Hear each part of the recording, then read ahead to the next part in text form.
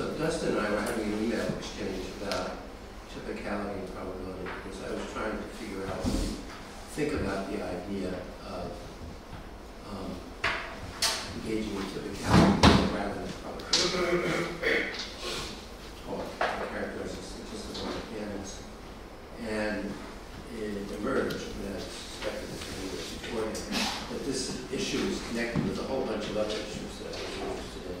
Nature of probability in general, laws, nature of laws, relationships to probability, and belief, and so on.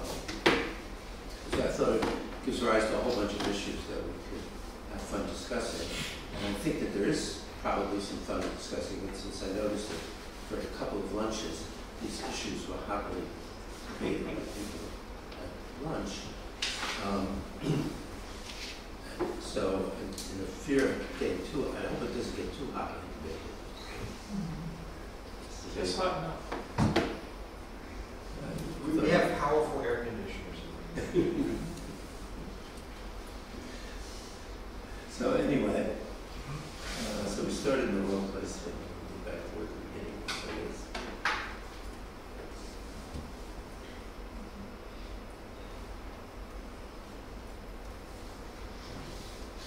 So So everybody speaks, so probably perhaps English, but if you could speak a little bit louder.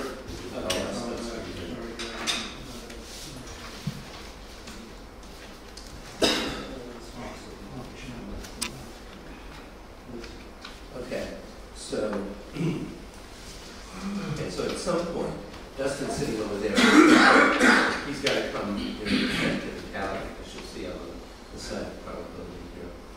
Okay, so like I was saying, the reason I think it's a really interesting discussion is that it engages a whole bunch of things. I sort of envision this as there being sort of two forts on top of two mountains, where each of the sides have built up a whole lot of fortifications to protect themselves and the artillery to block things of each other and so on. Of course, it's all mock war, it's philosophy, so they don't survive forever. So here are the two packages. One involves taking objective probability as central. So probability behavior is what's objectively likely to occur. And it goes along with a connection between probability and degree of belief, which was sort of formalized by David Miller, I think, suggested this first, but David Lewis made it popular. The idea that degrees of belief ought to track objective probabilities. Or another way of looking at the principle is that given that you think that the objective probability is, in some statement A is X, your degree of belief in A should be X. Anyway, it's a little more complicated, but that's basically the idea.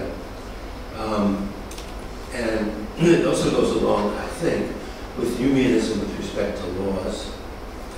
I'll explain what I mean by that. Most people are familiar with that. And there's a way of understanding an account of probability that's a Jungian account on which non-trivial probabilities are compatible with deterministic probabilities, which is one of the big issues in understanding probability in statistical mechanics. If the dynamics are deterministic, can the probabilities be anything other than epistemic probabilities? Is the big issue. I remember the first time I got interested in this, I was at a conference, I think in Cologne, somewhere in Germany, and one guy gave a talk that said, if the fundamental laws are deterministic, all probabilities have to be epistemic. They couldn't be understood in any other way. And the next guy gave a talk that said that unless the laws are deterministic, all probabilities have to be epistemic. It only makes sense of objective probabilities in the context of determinism.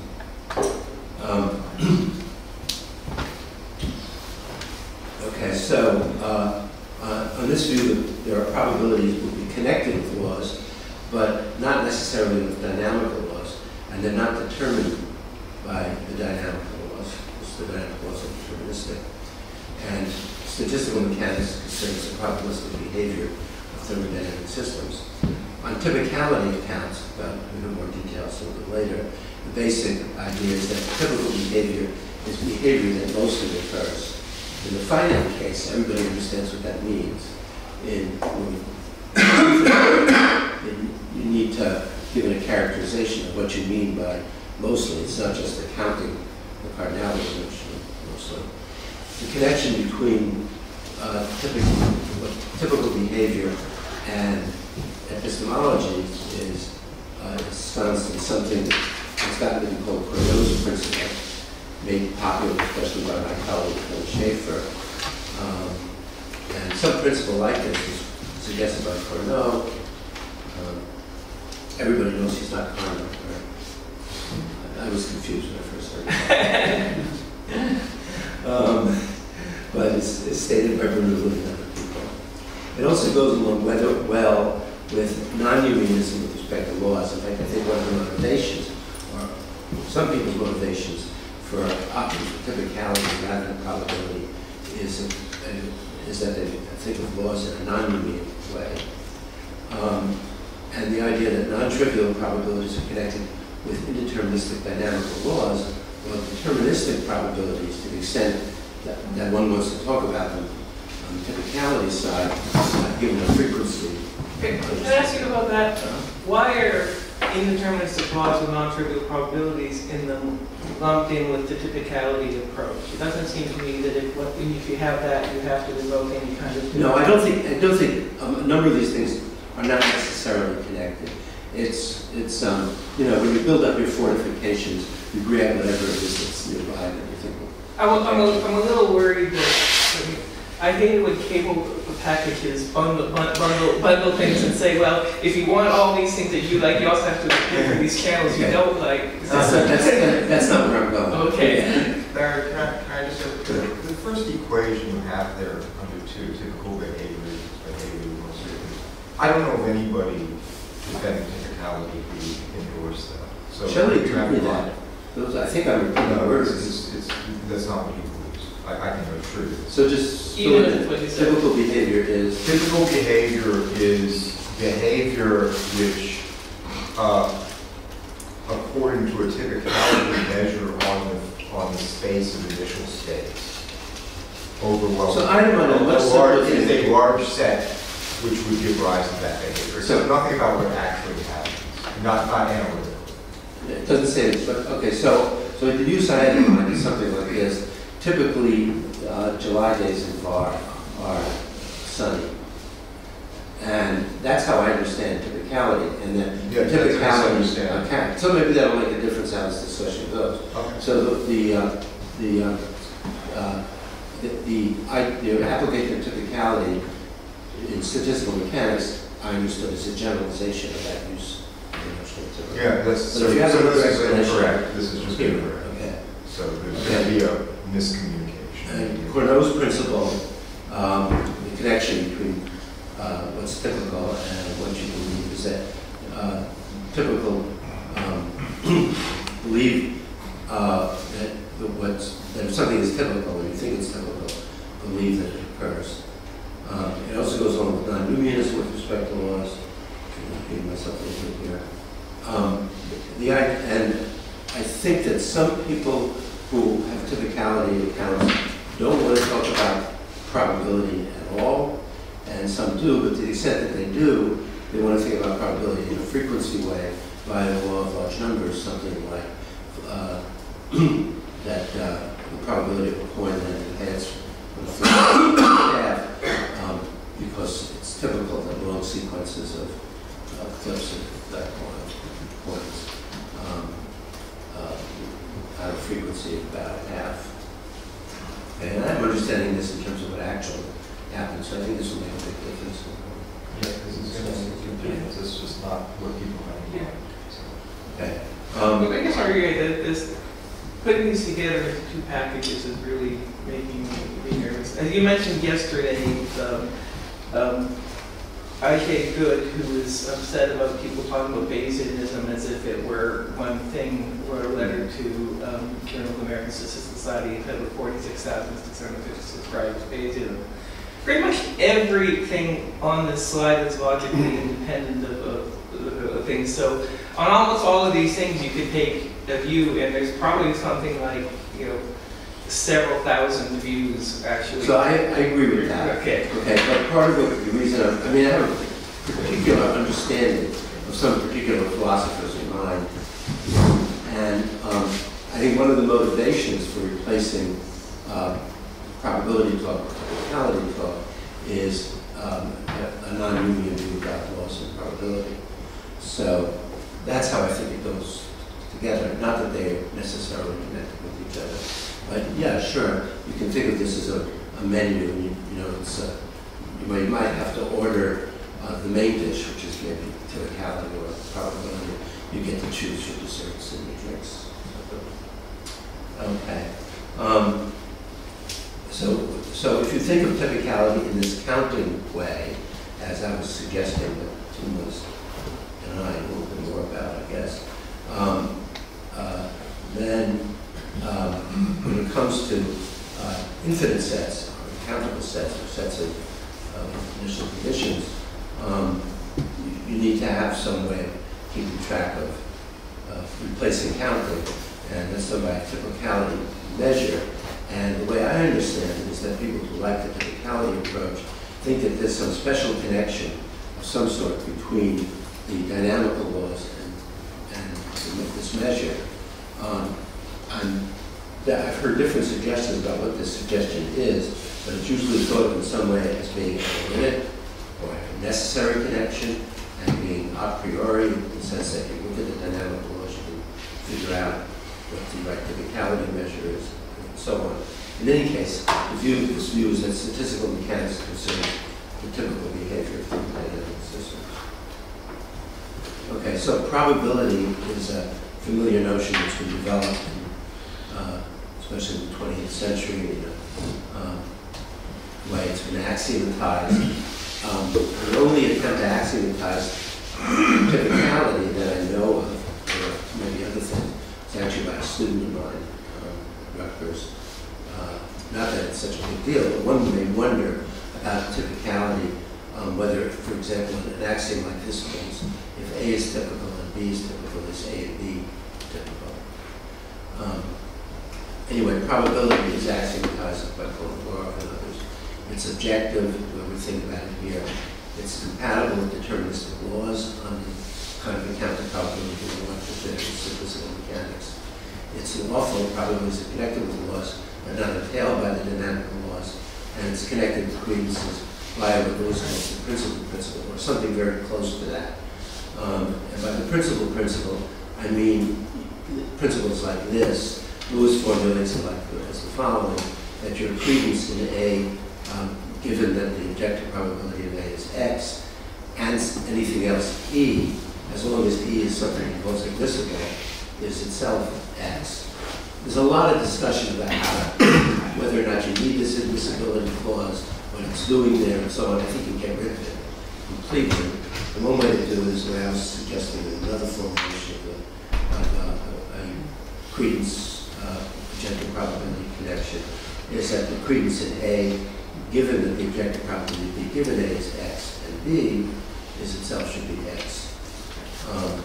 Can I just make a quick comment? So you got the principle up here, and this is good. Earlier you glossed it as your degree of belief, given that you know that the probability is X, should be X. And I think there's a big difference, an important difference between that gloss and what is actually written. There are two principles here. Either one, because that doesn't say given that you know that it is. There's nothing about no. Right, it says conditional on the supposition that it is. I think that's important because, in my view, where the principle really does work, it's in conditions where you don't know what the objective probability is and you're trying to find out. So I don't think that yes, it does work there, but for Bayesian it does work because of the way it fits in the Bayes theorem. But for me, it's important that it's this rather than what you said earlier. So I think the word no was just a gloss on this objection, but from my point of view, it sounds like you think it's important. It's important not to. But there are these two forms. One I think of as an internal form of the principle, which is the first one, listed under my name, and then a sort of external form. But the idea is that that objective probabilities are in some way the world's expert degrees of belief. It's the world's probabilities, and you're trying to track them in your own credences. That's the big picture, at any rate. Whether you think this picture is remotely realistic or not is a question to be discussed. Okay. And by credences, I mean degrees of belief, and there are arguments that degrees of belief ought to, if they're rational, conform to the axioms of probability. So here we're talking not about objective physical probabilities, but about epistemic probabilities. And that a belief state is represented by a subjective probability distribution, or a set of probabilities, subjective probability distributions, even the set of all of them, which would correspond to David's famous, I don't have a clue. Okay, and there are arguments that if you want to be rational and have degrees of belief, they ought to conform to the axioms of probability. It's famous Dutch book arguments and there are accuracy arguments from Joyce and Pettigrew and others. And that they're connected with decision via maximizing expected utility and so on. I'm just saying this to remind people about it, because I'm sure everybody knows about this stuff. The crucial thing is that there is a rational way to change degrees of belief when presented with something you take as evidence. That's by conditionalization or by Jeffrey conditionalization. These are special cases of a kind of maximum entropy rule, which says when you require new evidence or something, you take the evidence, change your degrees of belief, take that on board while making the least change and everything else is possible. So the least changes measured in terms of this epistemic entropy. Okay. And there are maybe further requirements on rationality of degrees of belief, like the principle. But the main thing I'm interested in here is the idea that what credences are doing is they're aiming to match the objective probabilities. Okay, so there's an account of laws and other nomological modalities. The way I view it is that there are these two big traditions in how to think about laws, and this carries over to how to think about objective probabilities and causation and counterfactuals too, although as Wayne was saying, you can adjust these connections in various ways. One tradition takes the view that what laws do is that they govern the evolution of events. This was the way laws were introduced when the notion became popular in the sciences in the 17th century. The idea of the goal of physics was to discover the laws which govern the evolution of events. And the other is a somewhat deflated notion when people got worried that they didn't understand what governing the evolution of events meant. Some people are motivated that way. And they think of laws as certain kinds of descriptions of the events that occur throughout the whole history of the universe. Okay? And the person who developed that kind of view most was a philosopher named Lewis, who developed a kind of view that he calls Humeanism, which has a couple of components. One is that there's no fundamental necessary connections between fundamental properties or quantity instantiations, and that all truths, including what's true about the laws, what laws obtain, truths about probabilities, there are truths about counterfactuals, causation, and so on, supervene the totality of fundamental property instantiations. That means that once the whole history of the universe is in place from the beginning, or at least a big chunk of it, a big block of it is in place, that determines what counterfactuals are true or false, what laws obtain, and so on. So on this view, it's the fact that makes the laws obtain. There's another sense in which, of course, we think of the laws as making facts obtain, but I think these are two different senses of making. Maybe we want to talk about that after a while. Okay, so how probability enters this account. Well, let me say a little more about Lewis's account. So Lewis thinks of laws as being certain generalizations or equations that follow from the best systematization of the whole history of fundamental property instantiations throughout all of space and time.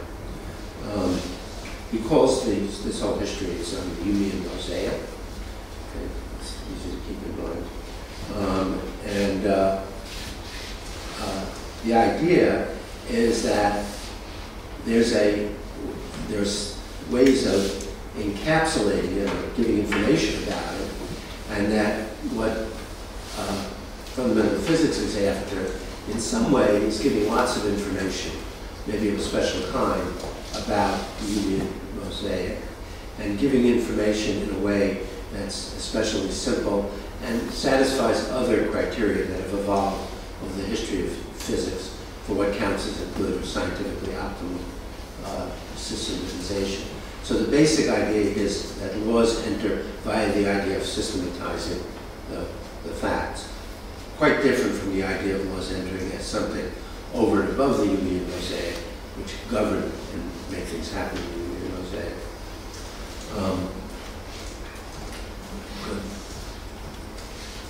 Okay, understood this way, you can think of probability in this account as being introduced as a way of abetting the systematization.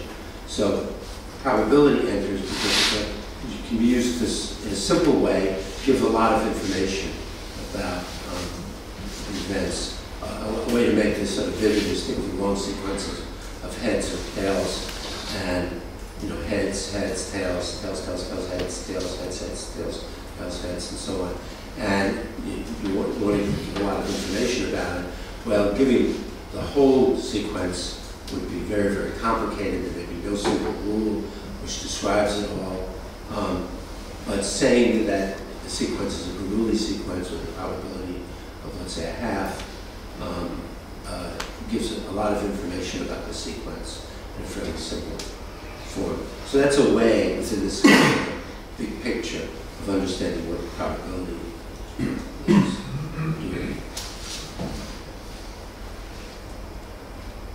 Okay, so here's a kind of proposal, which, the way I understand it, it was sort of out there, sitting for somebody to give it a name for a long time, but was formulated in a pretty clear way by David and his book, Time and Chance, although you can find these ingredients, in Boltzmann, for that matter, which is a kind of systematization of the universe, of the Jungian mosaic of our universe. The systematization consists of the fundamental dynamical laws. Now, I'm not specifying what they are because we don't know what they are correctly right now. The reasons that we've discussed here about the connection between quantum mechanics and general relativity. But the idea is that there is such a set of dynamical laws. And the ingredients that are added are the claim that the universe, at one of its boundaries, has a very, very low entropy and is otherwise what David calls cosmologically sensible, and also a statistical hypothesis that says there's uniform probability distribution over the possible microstates at the time of the past hypothesis, over that are compatible with the past hypothesis. So what does uniform probability distribution mean? So, yeah, so there's a question of actually how to specify it. So it's the Lebesgue measure, but right. As we've said many times, you can't take a space space and just say Lebesgue measure. Lebesgue measure is Lebesgue measure with over R to the n, and you give me say classical phase spaces with lots of the Loewer measure. So if you say Loewer measure, that assumes I've got a classical space. Yeah. But I have no idea what the fundamental theory is or what kind of state space it has. So But I'm think of it as pretty a- damn sure it's not going to be classical. So it's, think of it as a promissory note, but part of what is being promised is that once you get to a classical description, it'll be meaningful. Well, and we went through yesterday, for example, you know, a quantum mechanical example of how to generalize that idea of what the corresponding measure would be in the quantum mechanical case. So it's the promissory note. There's going to be some state space, and when we have it, you're going to tell me what this measure is. Right. Right, and it will be something along the lines of the way we think about it for classical mechanics. Right. And it'll have to converge with the word classical mechanics when we can describe the word classically mechanical on the basis of its fundamental formula. Well, what's hiding in the phrase cosmologically sensible, roughly? So David is hiding in that phrase.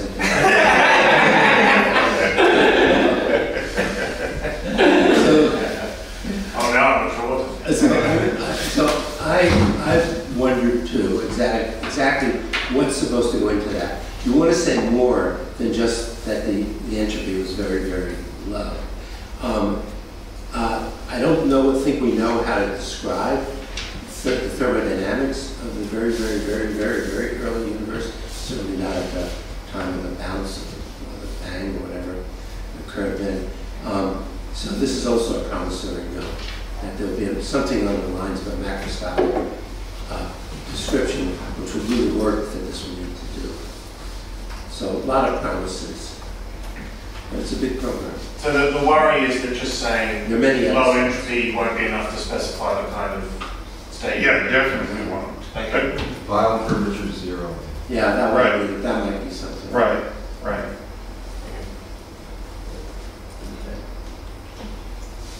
Okay, so David has made a lot of claims about this, and I've added one or two of his work on one or two of them connected to this.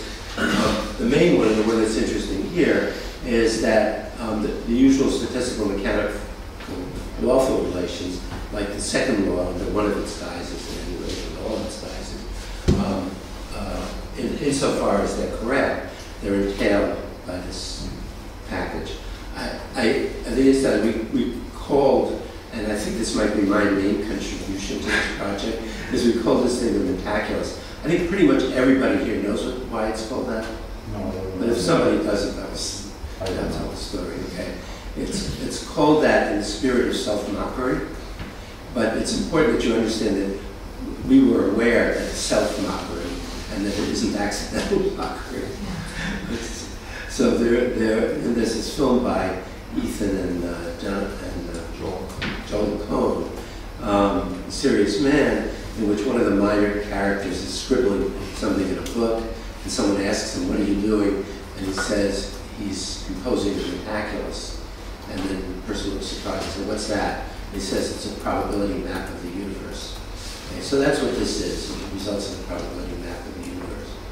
Obviously, so here's the conjecture that the best systematization of our universe is something along the lines of the mentaculus, that it has in it dynamical laws.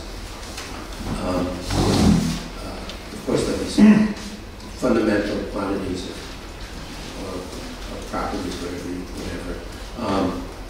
Fundamental ontology. It has the dynamical laws about the microstates. It has something that plays the role of the past hypothesis, and something that plays the role of the statistical hypothesis in it. And the idea is that from this, a lot will be recovered about the macroscopic work, including the laws of thermodynamics. And they'll go via the kinds of arguments that we're familiar from classical mechanics, from Boltzmann and so on. To give those arguments in detail, I learned a nice phrase also from David, that the proofs of these are called Jewish proofs. But I'll let him later, if he wants to use the appropriate gestures that go along with explaining what the proof is. There's nothing anti-Semitic, incidentally.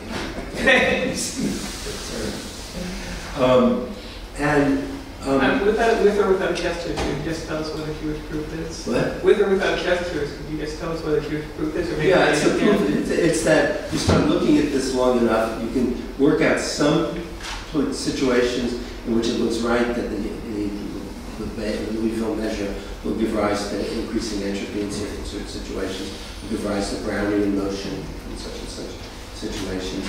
And you think, yeah, this looks like it's working. Why shouldn't it work? What's the matter with it? It's putting the burden on the boys. Okay, so an interesting feature about this, which maybe I should mention first, is what I have down to 5, is that if you get in the mood to take this seriously, you realize that this entails an objective probability measure over objective conditional probability measure over all pairs of physically specifiable propositions. And if it does that, it looks like it will also do the work of entailing whatever lawful relations we think of as special science laws.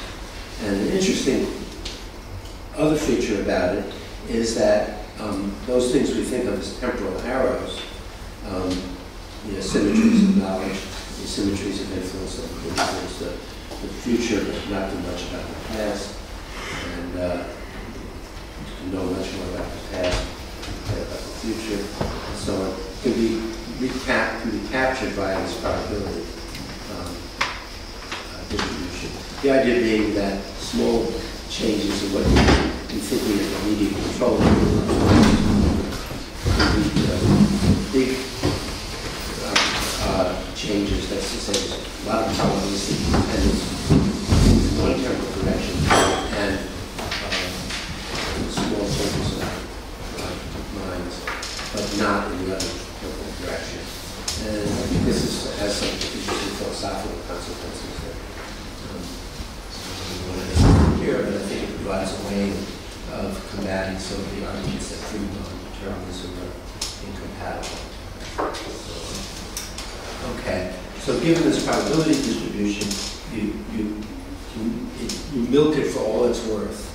And the claim is that among the things it's worth is recovering the special science laws, recovering the temporal arrows, and maybe even recovering this sort of idea that's usually by philosophers shunted over to metaphysics, and maybe over to fundamental physics and some people. The idea that time itself is doing something like passing, that time itself has an intrinsic direction. Here the directionality comes from the distribution of matter in space and time, matter and energy in space and time. It comes from the Jungian mosaic. So it's the directionality of time that the things we associate with directionality of time really come from the distribution of the structure of the Jungian mosaic. Okay, so I also think, and this is what I've worked a bit on, is that these probabilistic correlations are ones that underlie counterfactuals and underlie causation, insofar as these causation can be understood in terms of probabilities, which I think would go a long way of doing that. Okay, so here's this big philosophical pictures.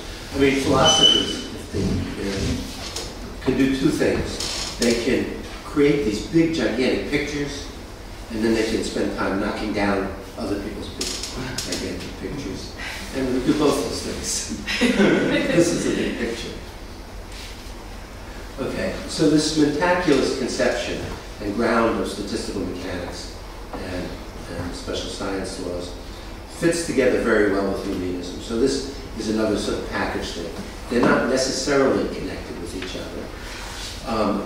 So the mentaculous doesn't require a Jungian account of laws of probability and times arrows and so on, nor the other way around, but they fit well with each other, since the Jungian account allows for there being non-trivial probabilities when the dynamics are deterministic. In fact, I should have stopped and said something about this earlier.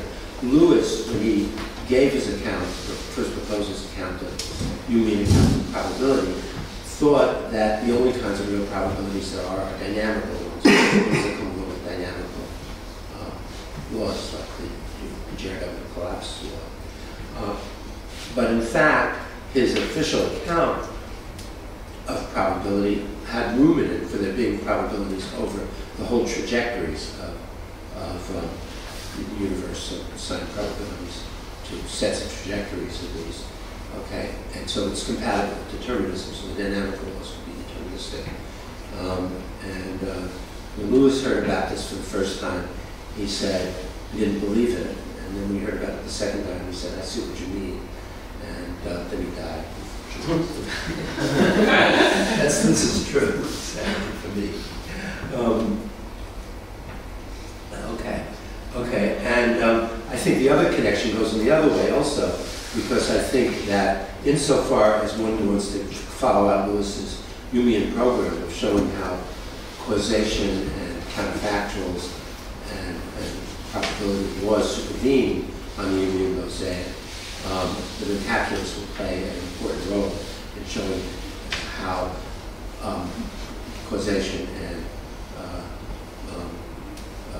counterfactuals supervene and how the temporal arrows supervene on the Humean mosaic. Okay, on the non-Humean account, which I don't want to say that much about, because I'm not sure whether Dustin would take the bait and connect his what do you say about typicality with a non-Humean account, but I know he believes in a non-Humean account and has reasons for it. So let me just say one or two things about it. We'll engage later. So in a non-Humean account, laws are elements of reality that are over and above the Humean mosaic in some sense, that govern or constrain the evolution of the Humean mosaic. So there's a at least suggested strong connection between there being a fundamental directionality in time and the non-Humean account of laws, because governing looks like it's going in a particular temporal direction. And I think that this is a connection that Tim embraces. Okay. On a non-Humean account, it's not clear to me how to think about dynamical probabilities, the probabilities that occur in laws. Of course, it's always open to somebody to say it's just a primitive notion, it's just a primitive part of metaphysics, these probabilities. But to the extent that these probabilities, dynamical probabilities, in a non-Humean way, you're given content to go along with what people sometimes call propensity accounts of probability. So if you think of the deterministic laws as governing in a sort of strict way the evolution of events, the probabilistic laws are kind of like nudging, and sort of nudge the events, guide them in some way. That's my metaphorical extension of the governing metaphor. Probably it's not a friendly one to people like this account. Okay, so I understood, and this came from conversations I had with Shelley, really, but now a while ago, so I don't know how ideas evolved. I understood typicality as being introduced for a couple of reasons. One is that Shelley thought, and even in a recent paper I read, this was repeated by him and Jolly and a few other people, everybody, that you can't make sense of probability when you want to apply it to the whole universe, because the universe occurs just once. So if you said that, you have a sort of frequency account of probability in mind, but it's an interesting thing about the Lewisian account, the Humean account that I mentioned to you, that it does apply to the universe as a whole. It's not a frequency account, although it's not so different from an actual frequency account, because the actual frequencies in which various kinds of events occur will play a big role in determining what the laws are, including the probabilistic laws of the universe. But typicality is what happens, like I said, most of the day at time. Stated to be corrected as I think about it. And if there are infinitely many things that can happen, typicality needs to be characterized in terms of typicality measure. And in certain circumstances, for certain dynamical laws at any rate, the typicality measure is in some way, and I find this myself puzzling, I don't know exactly what to say, but in some way it's necessarily or a priori connected with the dynamics because of some special feature that the typicality measure has. And this came up in discussion the other day, for example, it's being stationary. And that would, insofar as somebody wants to talk about probabilities in typicality account, probabilities are thought to be typical frequencies. And so the story about probability applies to types of events, not to particular tokens, and is understood in a frequency way. Now, it could be developed as either an actual frequency account or a hypothetical frequency account. I'm not sure exactly how it would be developed as a hypothetical frequency account, but I know that Al Hayek has 2 papers.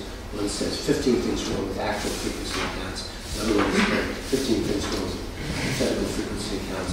So that seems to be enough things. So, could you go back in the number 3 if you don't understand why is it necessary? How would it be necessary that this is it necessary connected with So there's a question of what is the status of the typicality measure. It looks like either it's an additional law-like thing, so something in the world makes it right.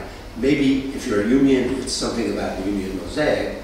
If you're a non-union, it's that, well, let me illustrate the difference in unions and non-unions here, applied to this case via a story which will lighten the mood here. So this is something that both Tim and David were present at. There was a conference really quite a while ago at the Einstein Institute outside of Berlin, in which you can see how long I've been going on about this stuff. This maybe was 12 years ago at least, in which I was trying to explain the difference between union and non-union accounts, and I did it via a sort of myth or story like this. Think about what God had to do to create the universe. On the union account, what God had to do is to create God is outside of time and just creates the whole universe from beginning to end. It's the whole block universe. And then the laws are what we find by the criteria that we develop, the sciences that we're looking for as, in some way, the best description, best systematization of that union mosaic. So that's what God does, that's what we do. On the other account, the non-union account, the particular non-union account I'm talking about here, what God had to do was to create the initial conditions, set time going in a particular direction, and then create these laws to govern how the rest of the universe is formed. Okay. So this is what I said, and there was some journalists who came to this conference and wrote this up in the newspaper, or some small journal paper, I'm not sure what paper it was, but I saw that my name was mentioned in the article, so I brought the paper back to Budapest. Found it was in German, so I read my name in German at least. I brought it back to Budapest, and where my wife's mother was fluent in German, I gave it to her to tell me, what does this say here? And she started reading it, and then she started laughing hysterically, and fell off her chair, because it says here that the theologian Barry Loewer then spoke and said,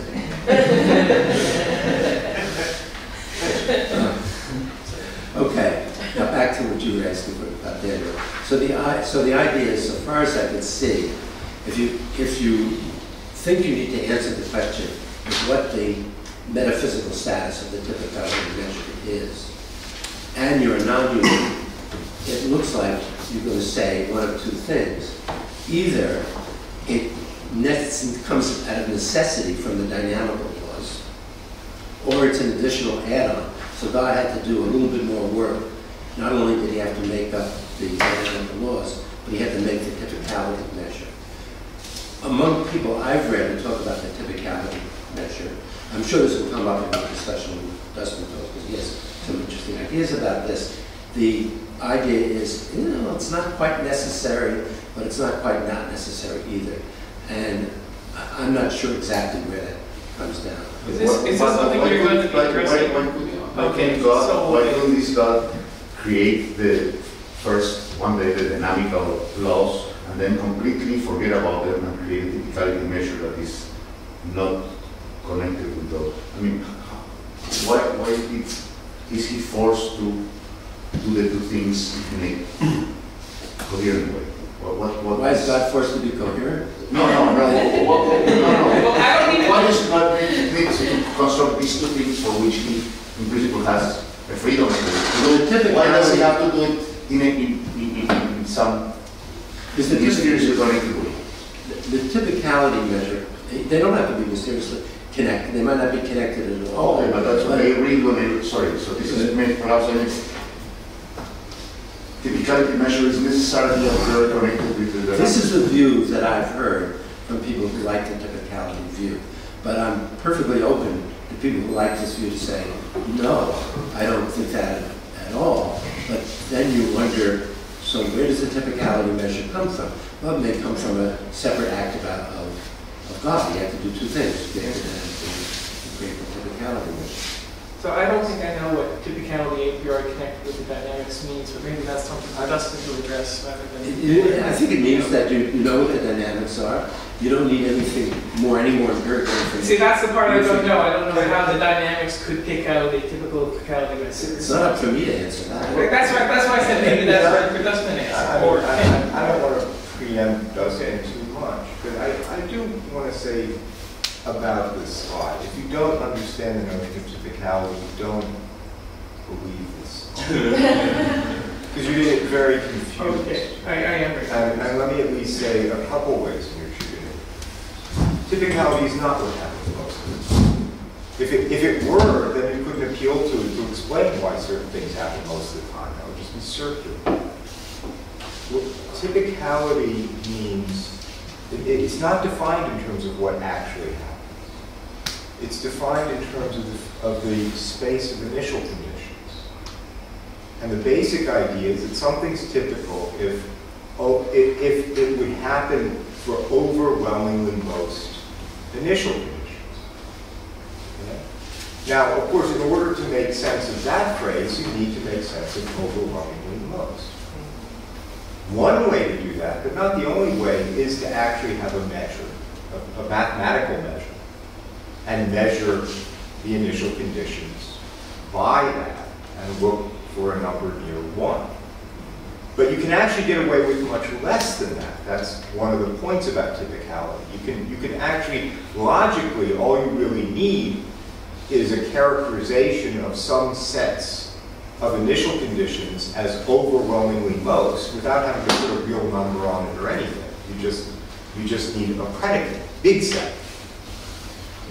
And then something is typical if the set of initial conditions that give rise to it is big. That says nothing. It says 0 about what actually happens most. So you're right, of course. And I was. But you have one, and then you're just completely lost. You're not going to understand anything because that's just completely off target as to what this account is. I don't see that part. So let me just answer you. So you're right. The way I glossed typicality was my Jungianism was creeping in, okay, because I was giving the account in terms of what actually happens. But you're right, of course, it's some of the state of the possibility happens, counting the possible initial conditions of state. But it's still a notion of most. And the right notion of most now, what's the right one is now the question is, well, how is that connected to the dynamic of laws? And it connects to there, it seems to say two things about it.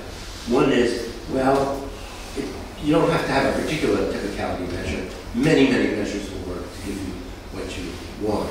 But there are some measures that will work to give you what you don't want also. So there's still a gap to be filled in here.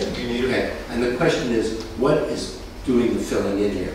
Is it some facts about the world, like a non-Jungian might think about a law? Is a fact about, it's an actual fact about the world, that a certain law holds in the actual world. Okay. But Barry, I think you mean, is it a fact about the world other than the dynamics? The dynamics is, of course, that was the implicit, yeah. Right. Yeah. So is the question is that once you got the dynamics in place, is there a further fact? Is there a further fact like God had to pick a typicality measure? Or which the answer is, this is of course an atheist, but we're not theologians. on our side either. So God didn't have to do anything. Yeah, so the question is, there an extra factor there? Right. yeah, I mean, look, that's So given the, just so given that the state's based on the dynamics, there's going to be oodles of kinds of measures on Right. things. Does the dynamics pick out one or a class of those measures as the right? Let's put it, so let me just answer this briefly. At least certain kinds of dynamics, not every dynamics you can think of, certain kinds of dynamics do privilege certain measures, namely those measures that are preserved under the dynamics. That's just So a fact. what's for what kind of logical relationship? Some measures satisfy this, overwhelmingly most don't. I mean, again, intuitively, overwhelmingly most don't. A small set do. No, but that's not the It's just a question. relation between a measure and dynamics. No, the question Only is, certain measures satisfy. So that's true. All right. Some measures are stationary and some measures are not. So, but why should the right typicality measure be a stationary? Right. Right. So, I mean, one answer to that is because if you want to make judgments about which sets of initial conditions are big, okay? And you don't want the following thing to happen, that you use a criterion which, if I apply it at time t0, it says, of all initial conditions, this is a big set. And then I let that set evolve under the dynamics to t1, and now I apply the same criterion and it says it's no longer a big set. Big sets should remain big, but that means that, that this has to interact with the dynamics in the right way. If you don't, then what you're doing just is incoherent. So it is, so the claim is, so the claim is that it's a logical entailment. That the only thing that could serve as the appropriate measure over initial conditions, given the dynamics, it's a logical matter. You say it's incoherent otherwise. This would be, again, you don't even have to use a mathematical measure at all. But if you are, and you're not using one that's equivariant, then yes, your judgments of largeness and smallness will not cohere with each other. At different times. Basically. At different times. Yeah. So what? But perhaps it's only at the initial time. Yeah, so there what? will be some special law. That's right. I mean, perhaps you only have to say this about the initial. I'm not understanding the picture you have. I have a phase space or a space of possible instantaneous states. I want to be able to say some sets of those, they're huge, they're almost all of them. Okay? And if you have a deterministic dynamics and you have some criterion that's not a time index criterion, okay? And you say, okay, initially, this set is almost all the possible states, and now I wait 10 minutes and apply the very same criterion, and I say my big set has become small. That just doesn't make any sense. Okay, that's very clear. And there raises the question, what's wrong with the time index criterion? Right. So someone could say, for example, okay, here's a special time early in the universe, and we want to talk about put a typicality measure over the space of possible conditions at that time, and then whatever the actual dynamics are, evolve them forward and say, okay, something is typical a billion years from now if the set of things initial conditions that lead to velocity is big on the initial measure. So there is then it's time index. So there is an answer. So that's not incoherent. Again, this discussion strikes me as the spirit of it is very peculiar. People can do pretty much anything, right? They can do all kinds of things we would call crazy that are not, strictly logically incoherent, but are totally unmotivated. You can't understand why anybody would do that. You're trying to capture an intuitive judgment that we all make. Like if I say a typical real number is irrational, now I can make that precise relative to a Begg measure, but that seems a little bit overkill. Because it's also true relative to pretty much any reasonable measure. So we want to know, But Yeah, unless you had some weird idea that you wanted a strange But measure Tim- to make, you know, a big tiny set huge. Tim. And you wonder why are you doing it? Imagine the Penrose proposal, right? Let's say at the Planck scale, at the scale in which the curvature, the mean curvature of the, curvature at every point in the universe, scalar curvature, is at the Planck scale. At that time, the Weyl curvature is 0. And there are some, and let's arrange a measure in such a way that those things at that time are overwhelming, Right. have an overwhelming measure. But at later times, the evolution will take us to situations in which the Weyl measure, will not be 0. I'm not understanding what the Weyl yes. Can I? I'm not understanding what it, Penrose's suggestion, as I understand it, was you want to say we know the initial state after the Big Bang has to be very low energy. And we look at a, as it were, easy to state criterion or property that it had that made it very low entropy. Other than saying it just has to be some low entropy state or only the right one. And one example would be an easy to state criterion would be the Weyl curvature was 0 or near 0. So that's not a measure of anything. That's just a, that's just a property. If I arrange the measure in such a way, What thing? this typicality measure of initial states, Yeah. the measure that I'm going to use in this type part, if I arrange the measure in such a way that most of the possible initial conditions according to that measure are those that have Weyl curvature 0, Yeah.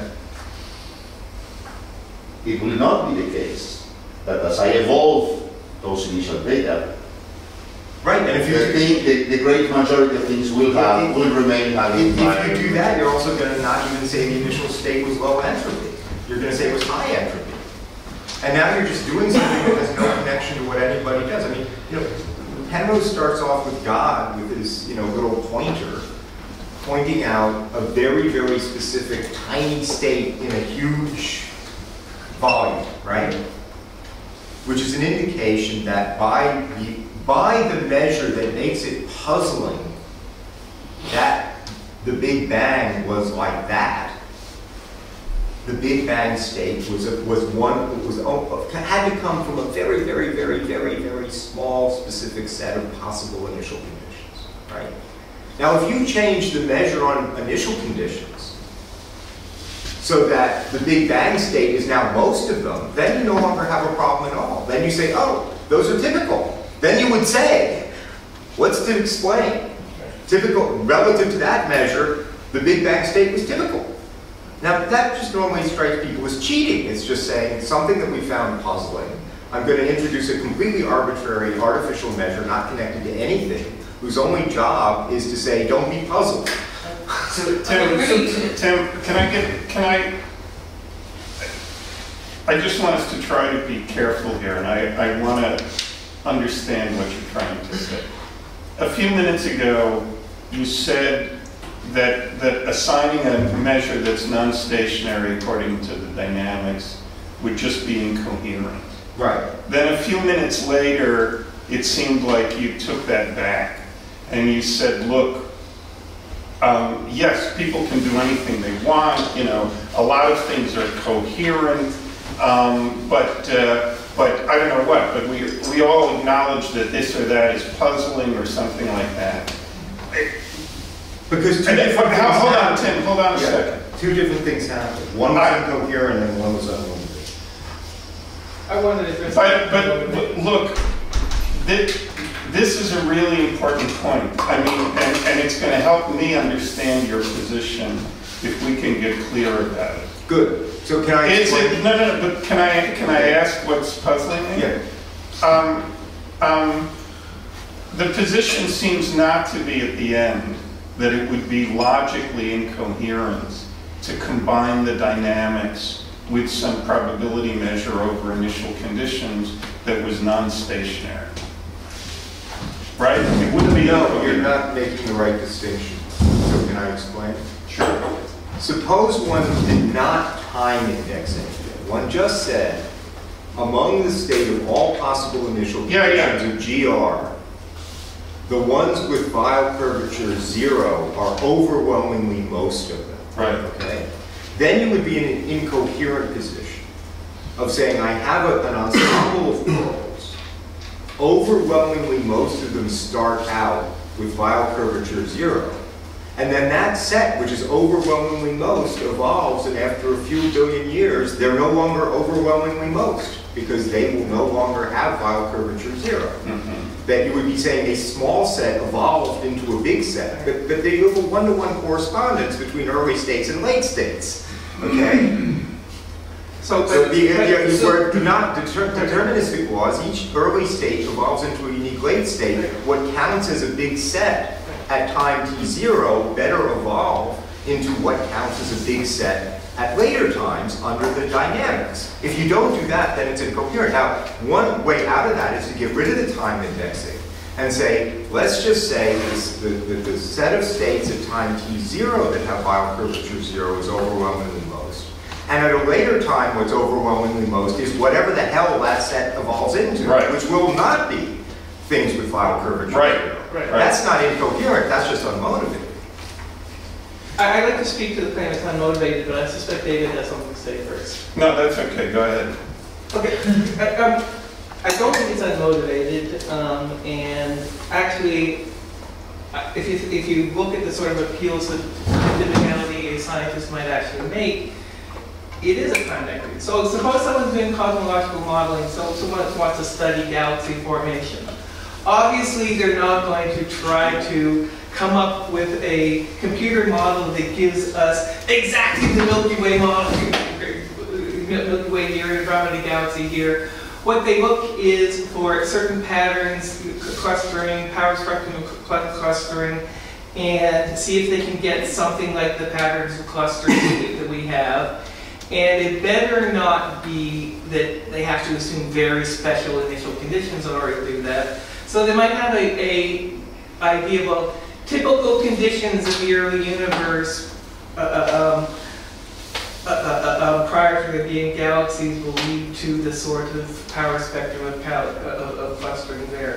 And then, so what's typical early is there's no galaxies, and then you say what's typical later is there are galaxies with a certain kind of distribution of clustering. And that doesn't mean I'm unmotivated, it seems to me totally natural. Right.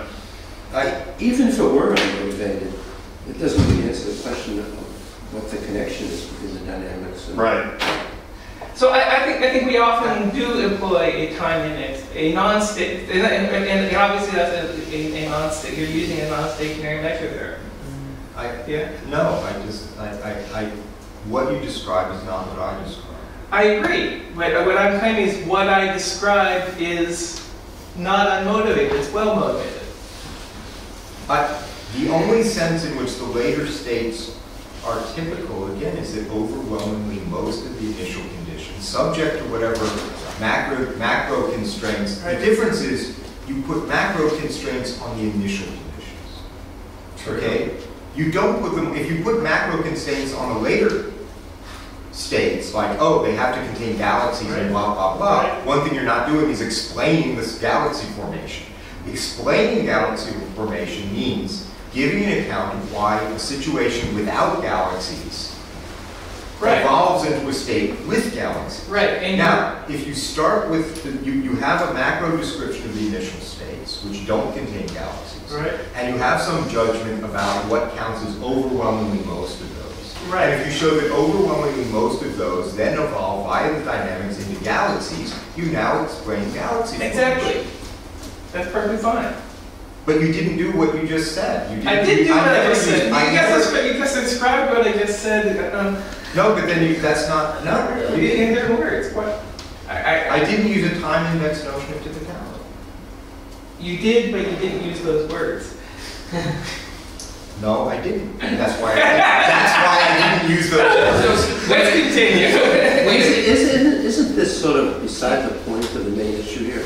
The issue is, what is the logical or metaphysical, or whatever you want to call it, relationship between the dynamics and typicality? Right. Yeah, I'm worried about the idea that the dynamics by itself could determine a typicality measure, right? And I don't see any necessary connection between typicality. I mean, Tim, We could certainly suggest Tim, I don't know, surely the What is claim, the word necessary? That's surely the word. claim is not that there is any probability or typicality measure that you could put over initial conditions, which is somehow logically inconsistent with the dynamics.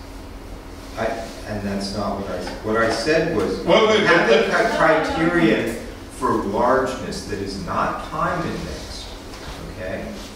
That is not time indexed. Then it better Then be it's better stationary. cohere with the dynamics, or you get the incoherent condition that a large set evolves into But a why in the small set world under shouldn't it be- one-to-one, under a one-to-one. So that- But Tim, on that way of putting it, why in the world shouldn't it be time indexed? I don't Right, get that at exactly. all. So we're all agreed that if it's not time indexed, then In the sense that you're describing. Yeah. Why in the world shouldn't it be time indexed? Look, I don't, I mean, again, I don't understand. The way you're using it is, as you know, you have a macro constraint on the initial state. That macro constraint is consistent with all the hell kind of things happening. Like, the macro constraint could make the initial state low entropy, and it's consistent with that the damn thing goes even lower. Right. Right? And you want to get to Maxwell-Boltzmann velocity distribution. It doesn't have to get there. We all know, as Shelley says, there are bad states. There are good states and there are bad states. And what we think we have, what we count as an explanation, if in some reasonable sense, the good states are overwhelmingly most of them. You're never going to make the bad states go away, right? But what's important for the explanatory purposes is the measure at zero, and that it be a coherent measure.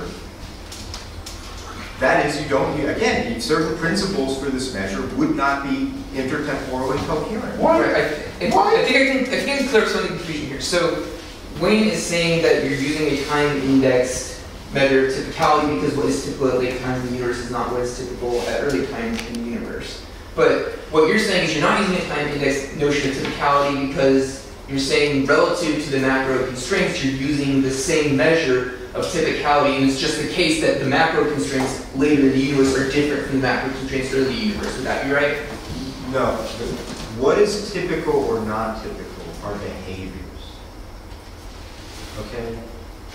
Behaviors. Like forming galaxies. Okay.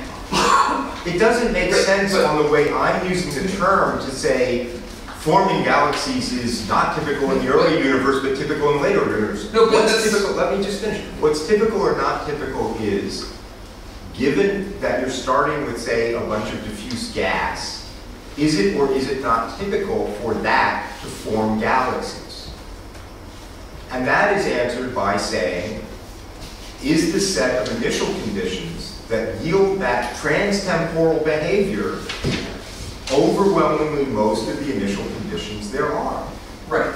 And to say overwhelmingly most, you're using typicality measure to say what is the big set. Yes, I need something to identify large sets. Right. But the only place you needed to identify the large set was at the initial time. Now I'm really confused.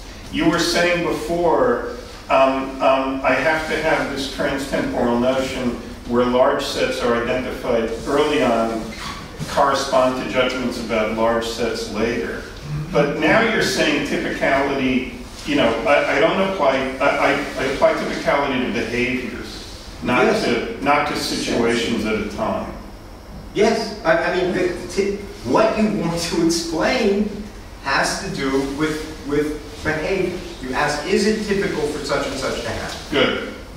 And we have a deterministic theory, so those behaviors can be mapped into initial conditions. Yes. Good. So we want a typicality measure over initial conditions, which is the same as a typicality measure over behaviors. It will, Because it will the yield theory is one, deterministic. right? It will yield one. Yeah, right, good. So it's getting more and more puzzling why you're insisting that the measure of bigness as opposed to smallness not be time indexed. Because of course there is no actual initial state. You want to be able to do this, choosing anything as your initial state and applying it in this way and getting a judgment about what is typical to happen. So if just, Tim, if you Which add... means the measure has to be equivariant. No. Tim, if you add that as a requirement on what counts as a kind of measurement, then it sounds like you think there's an analytic connection between the dynamical laws. Right. And There is a necessary condition for this concept to be deployed coherently. You want to call that an analytic connection? Fine, I don't care. It's a necessary condition to deploy it coherently. I mean, it's not a want to call it. It is, right? And Fine. all I was It's interested in is clarifying this issue. Yeah. Which it sounds like it's now been clarified by understanding the conditions that you put on the typicality measure. Right. The typicality measure, and once those conditions are on it, on the typicality measure, it turns out that the dynamics entails unique. No, it's a necessary condition. It's not Sorry, sufficient. not unique. It's a criteria. It's a necessary condition. Good. It's not a sufficient one. You could probably find measures that are equivariant that are still not the ones Sure. that are absolutely not the right. Sure, that's right. But you've clarified the relationship between it, and the clarification came by way of you making explicit a condition on the typicality measure. Good. So that's an answer to the question. I wasn't raising it as an objection. It was just as a feature. So, suppose I settled on a typicality measure that's a stationary measure. Doesn't have to be stationary, it's equivariant. Okay. Okay. So that's equivariant. And suppose it turns out that typical states according to that measure are ones in which everything's in thermal equilibrium. And so on the basis of my theory, I make a prediction about the conditions in the early universe. It's close to thermal equilibrium. Right. I can test that prediction. Right. It sounds like I've got the most very thoroughly falsified theory. Yeah, in the Absolutely, universe. absolutely you do. And that tells you you need another principle you haven't yet taken into account, namely the past hypothesis. And then you want to be able to formulate the past hypothesis in a mathematically and logically sharp way, which we don't really have here, right? That's what the Weyl curvature equals 0 would be if that worked. Right, so Tim's saying once you specify the macro state, then you use the typicality measure, not before. And then that gives us a time index notion of typicality. No, it doesn't. No, because that It comes after the past hypothesis, at the time of the past hypothesis. I think we should continue. Dustin was going to do that.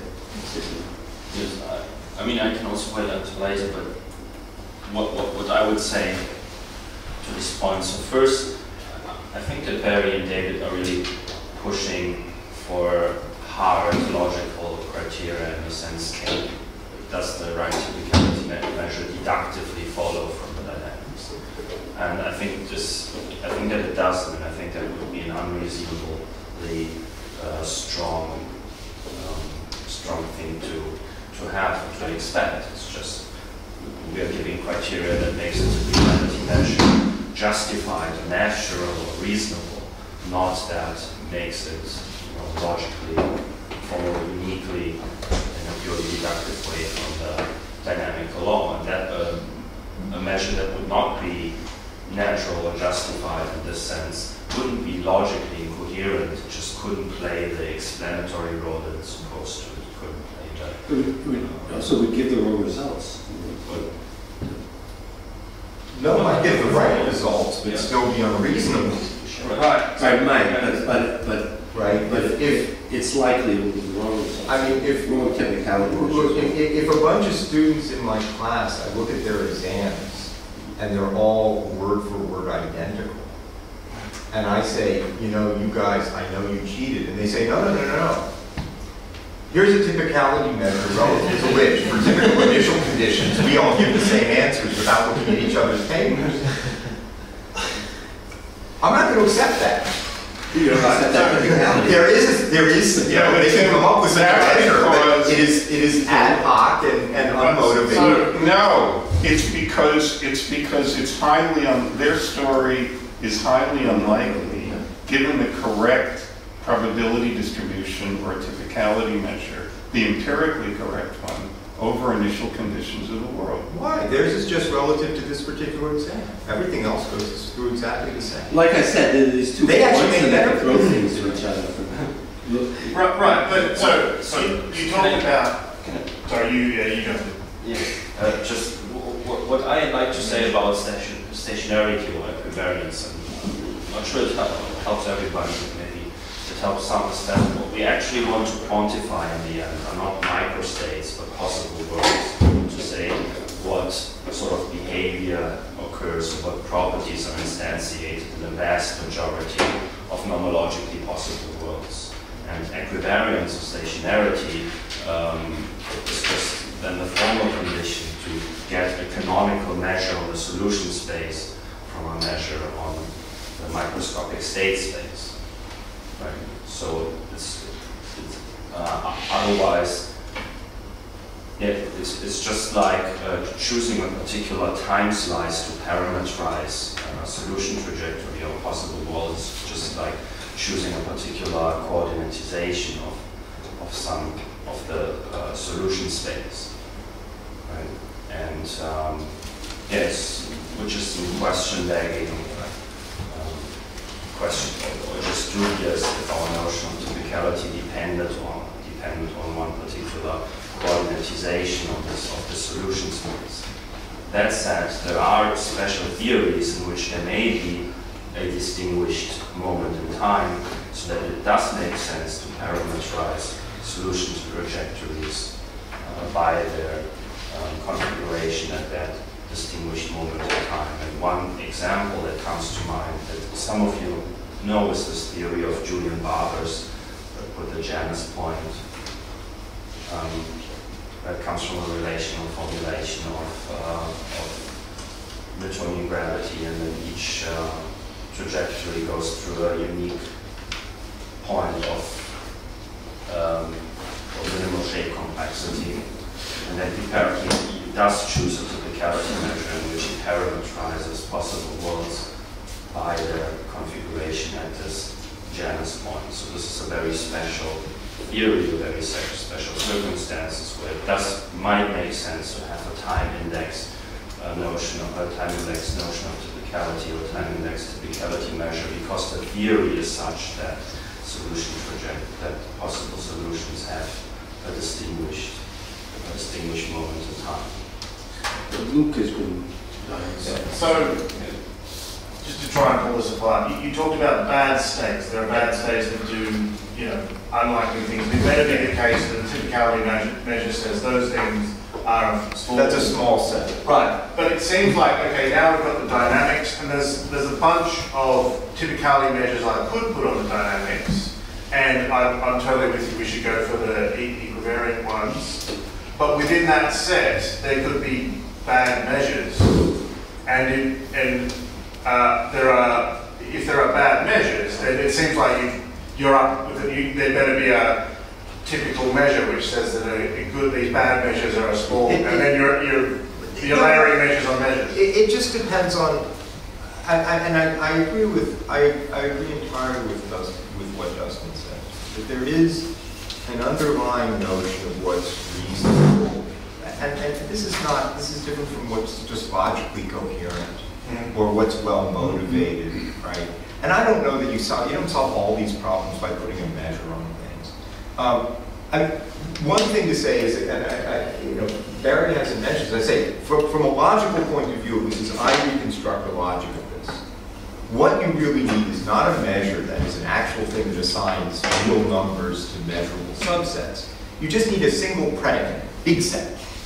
Okay? Well then, and some sets are big, and their complements are small, and anything that's neither big or small is neither big or small. It seems like you can put those both on states and on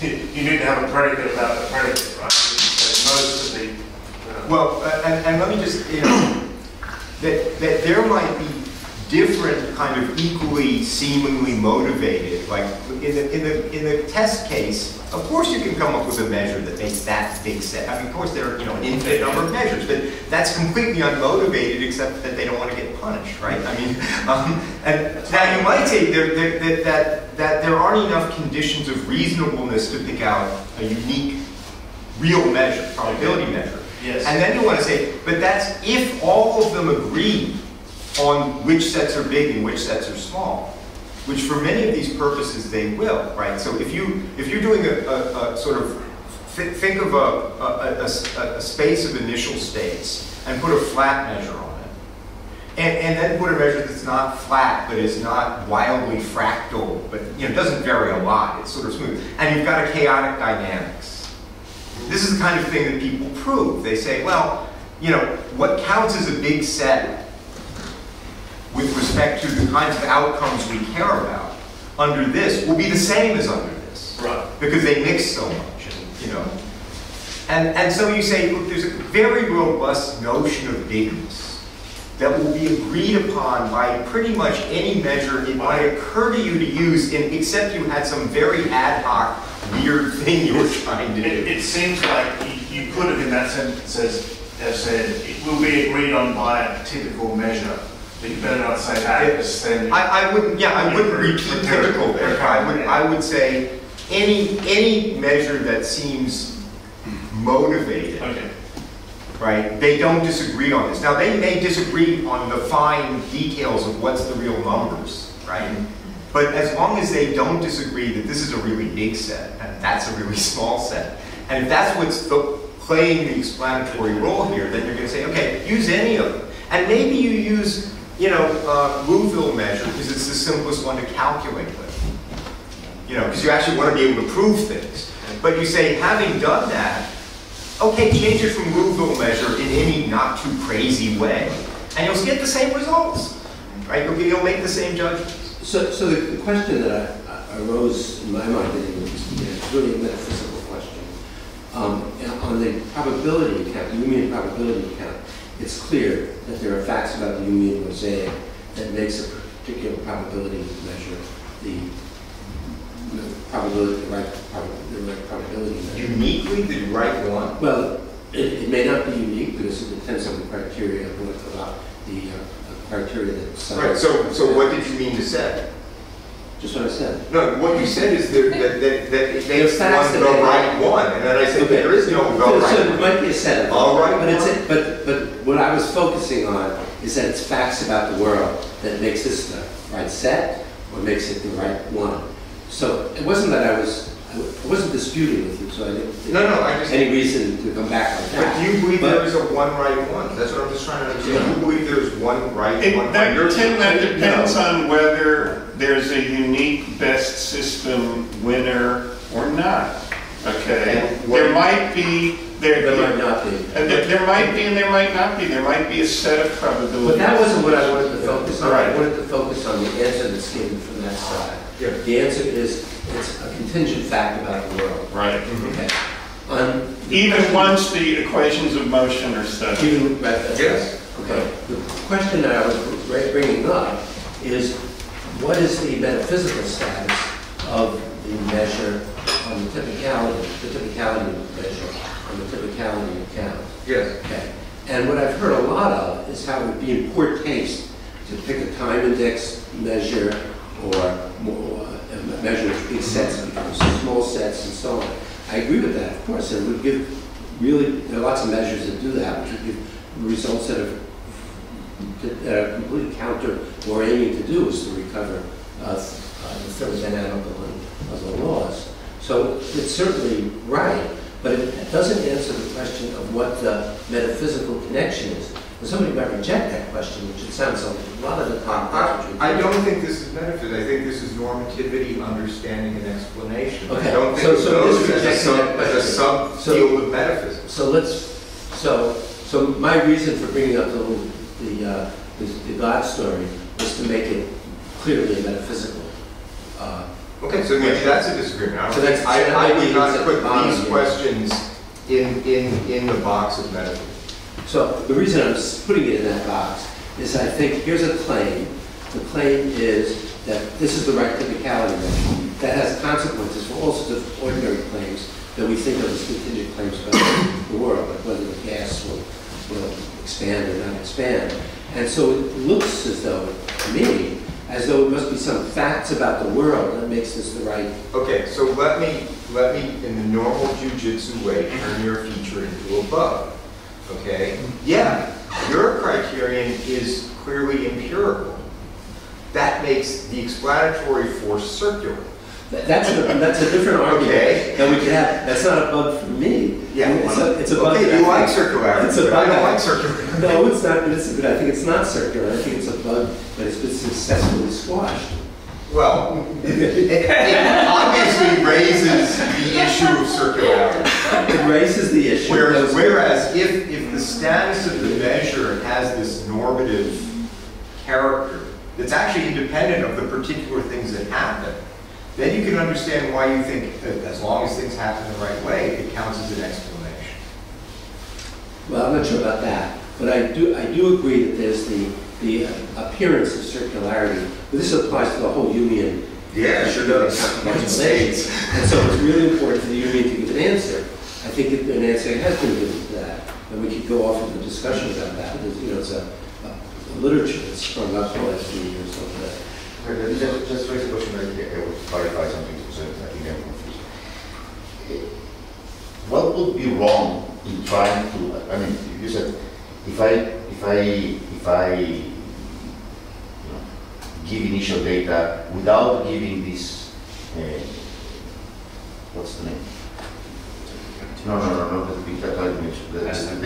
sorry? As hypothesis. The path hypothesis. Without giving the path hypothesis, I'm going to get very bad results and so forth.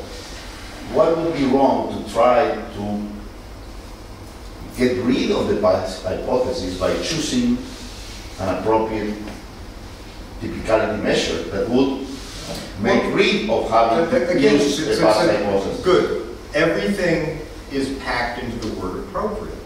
So a blunt thing to do, which I think fails, is to say, well, what I mean by appropriate is just one that gives me what I see. Mm-hmm. And that you can do, but then you say, all you're saying is things, the universe started out in a way it had to start out to give me what I see. That's just not explanatory. Yes.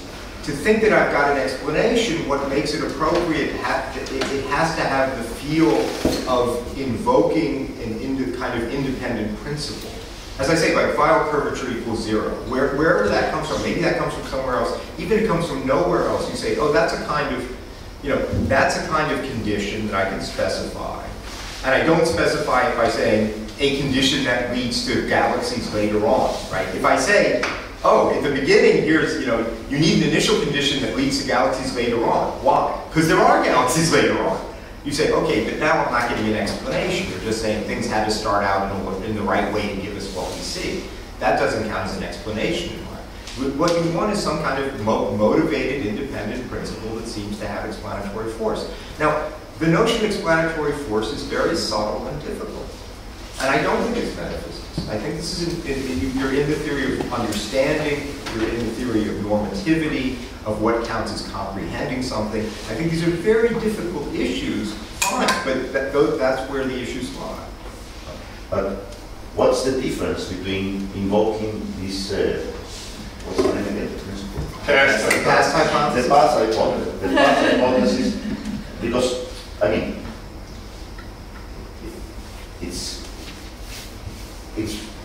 it can be stated in a simple way, Right. Yes. It can be stated in a simple way, and especially provides account for what we seem to see around. This is very important.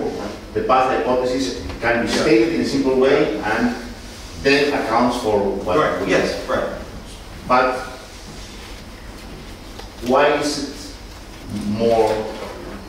this okay and it's not okay to do that through the typicality measure? Why couldn't I just do it in the same way by the typicality measure? Right. and say... I'm not sure what you'd have to, I'm not sure what you're doing. We had two issues, okay? We had an issue that if you invoked a typicality measure that was not time indexed and was not appropriately harmonized with the dynamics, it would just be incoherent. Can't do that, right? But it would be incoherent in the sense of... In the sense that what counts as a large set would evolve under the dynamics into what counts as a small set. And it's a one-to-one correspondence. That doesn't make any sense. If a set's big, it's big. If it's small, it's small. It can't evolve from big to small. Because you're just counting, in a deterministic world, you're just counting trajectories. Okay, in a deterministic world, you have unique trajectories. And really what you want is a measure over the trajectories. And you better not use a measure that says, oh, at time t equals 0, this set of trajectories is a big set, but at time t equals 4, the very same set of trajectories is a small set. No, Tim, if it's a measure over trajectories, then that's fine. You've got a deterministic theory. You set a measure over trajectories by setting a measure over one time. States at one time. They're completely equivalent to one another. You bet. If you're, look, I don't understand what you mean. If you have a condition that can only be applied at one time, that's going to be really puzzling because there ain't no special time. Yeah, but the time on which... Yeah, there is a special time. There's a time when that measure is simple to specify. Okay? When that measure, as a measure over microstates, instantaneous microstates, is particularly simple to specify. If it's equivariance is a condition that's simple to specify. I don't understand why you're painting you're trying to say, isn't the following weird thing that kind of nobody wants to do something you could do? And I'm not sure why I have to be arguing. It's not something that the typicality people wanted. Is it something you have to do? I'm getting lost. So is this a summary of where this is? The question came up of what's the relationship, the metaphysical relationship and the epistemic relationship between the dynamical laws and the typicality measure. Mm-hmm. And the answers seem to be this. It's willing to ask the metaphysical question. It's not a metaphysical relation at all. There is an epistemic relation. It's something along the lines of, this is the reasonable, it's reasonableness. Given the dynamical laws, this is the reason. There was more subtlety in the discussion. If you don't time index the measure, like pick out a single special time in the universe, but you want a generically applicable condition for specifying the measure, then it has to cohere with the dynamics. That is a logical fact. I think what... Okay, so the answer is, given this condition on the measure, which is a reasonable condition to put on the measure, it logically follows that the measure, that this necessary condition on the measure will follow. Yeah. Okay, so that's a coherence condition, right? All I wanted to do was to summarize where this was. So that's the answer that the typicality side gives to this question. Why equivariance? That's the answer if you say, why do you care so much about equivariance? It's because actually you don't want to time index the thing. Yeah. And if you want something that's not time indexed, it has to be It's also an answer to why this measure. Because there could be equivariances does not necessarily think out a unique measure. There could be lots of equivariances. That's right. And among them, you still may say some of them are reasonable and some of them aren't. Some of them are compelling and some of them aren't. So I think maybe what Daniel was getting at was it seems like if you've got here's the space here's the space of all possible initial states, and you've got a typicality measure, you could encode the past hypothesis in the typicality measure. You don't need a separate past hypothesis. You say these, no, none of those, and in here, typically these ones are big and these are small. You could, but I wouldn't. Okay. I would make the past hypothesis a logically independent additional condition, which either is primitive or itself is subject to some further explanation. Like, in Penrose's, cosmology, maybe there's an explanation for it. I would just take those as independent conditions. Now you might say, oh, I could bundle them together, and I guess in principle I could, but I don't see any advantage to doing that. I see a big disadvantage to doing that. Because I think it just may have a different status. Is that what you were getting, maybe? Well, let me tell you the motivation why I'm bringing all these things, because in my case, it's motivating. We have dreamt a scheme by which you would account for the past hypothesis. And the scheme is the following. Think of something like CSL theory, and make the CSL parameter depend on Hvar squared. And the reason we wanted this is because we wanted to use collapse theories to account for the information problem. What's the dependence on Hvar squared, just so I understand? Okay, it increases dramatically with Hvar. So the collapse rate is something very slow in our ordinary conditions, but enough to account for the fact that if you put 10 to 23 particles. Oh, you're worried about black holes and stuff. Yeah, it's really, so it still counts as small now. Right, it's small now. Okay. Inside black holes, collapses occur very, very quickly. You erase information very, very quickly because you are start approaching the. Yeah. So we were led to this idea that of a theory of CSL type with strong dependence on Hvar, in such a way that when Hvar is very large, you get more rapid approach. And then you think, you write the evolution equation, and you see, well, this evolution equation is made out of two parts. Let me write, I don't know, can I write something? No. So the type of, the way your state evolves according to CSL, well, this is the time operator, and then you have the standard Hamiltonian part, and then this other thing that is controlled by the parameter lambda that depends on the stochastic thing and certain operator that plays the role of collapse operator.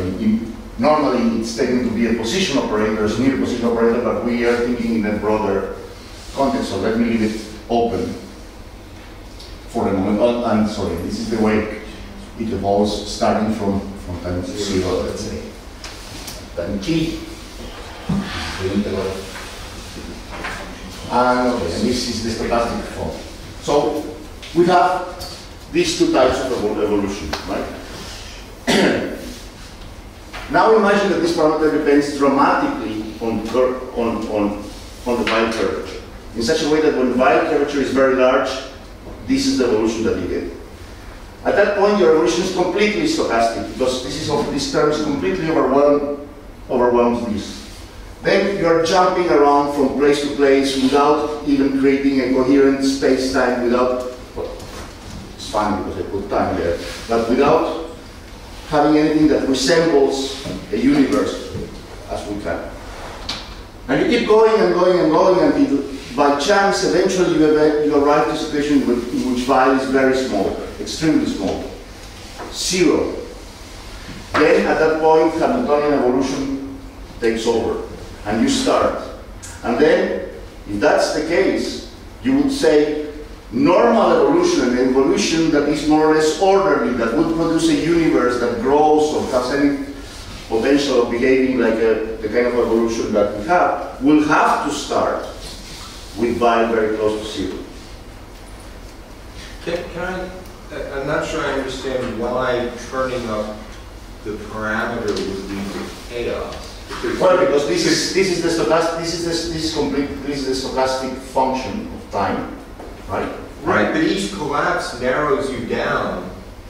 In other words, in my head, I do a collapse, maybe the wave function was pretty spread out, and now in the appropriate space it's now narrow.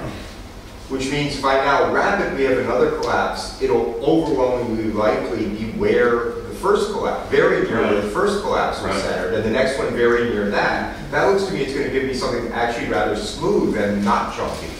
Just the opposite. And so to get chunky, I have to let it spread out, and then that will be the case if these normal CSL theories are built up for situations in which what you put here is a set of mutual committing operators. Mm-hmm. Then you can, in fact, narrow and narrow and narrow and narrow. Mm-hmm. What we're thinking of putting here is something constructed out of, what we're thinking of putting here is something like T-mu. Smear T-mu. And the problem is that the T-mu among themselves do not commute. Okay. So you're never, ever, So one will mess up the one before. one mess up with the other, right? So generically you don't approach the against. In that situation you don't approach the against. Okay, all right, so that's the piece that I didn't understand. Okay. So I was trying to think if I can tell this story in a way that would say, well, and by the time you arrive to anything that looks like a coherent universe that can be described in terms of something resembling a smooth metric map, then you will need to be in the conditions where Weyl is very close to zero. And well, I wanted to perhaps frame it in the sense, That's okay, very- this is, That's very interesting. Have you got this written out for? yeah, Is it on the archive? yeah, Okay, thanks. this is published also. Okay. It's called, we call it a not so novel explanation of the initial condition of the universe. And the reason we call it not so novel is because it's like in the Bible, you know, at the beginning it was chaos.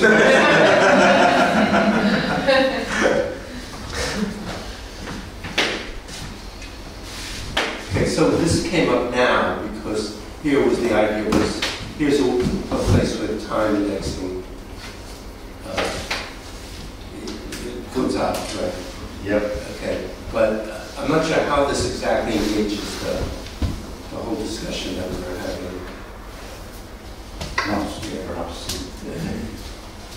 Perhaps. Okay, I'm trying to show you a situation in which I find it convenient to have the possibility of saying, well, and then the typical universe would start with Weyl equals 0, and then it would not be. Yeah, it's certainly one of the big questions is why did the universe start with such a low entropy? Well, This gives an answer to it. this gives an answer. Right.